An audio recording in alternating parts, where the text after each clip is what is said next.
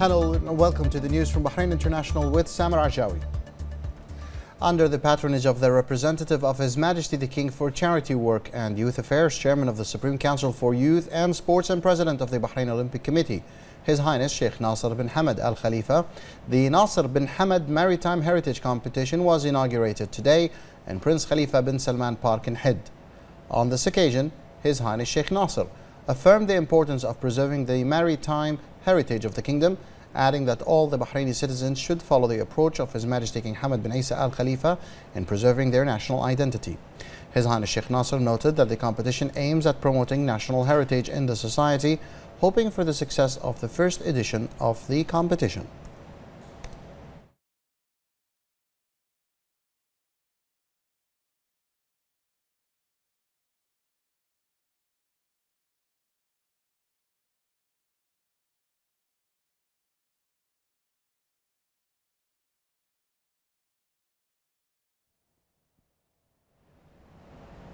The Minister of Works, Municipality Affairs and Urban Planning, Engineer Assam bin Abdullah Khalaf, inaugurated the one-way bridge leading up to Sheikh Jabir Al Ahmed Al Sabah Street with King Hamad Street and the bridge that crosses the Nuwaydrat intersection.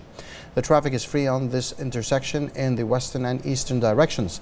The project is part of the Alba and Nuwaydrat Development Project, which is being implemented with the support of the Kuwait Fund for Arab Economic Development within the Gulf Development Program. The Minister pointed out that the upper bridge will transfer traffic from Sheikh Jabir Al Ahmed Al Sabah Street to King Hamad Street. The traffic will be free for those coming from Manama and Sitra to the south. The traffic will also be free for those coming from the Alba roundabout towards Manama and Sitra.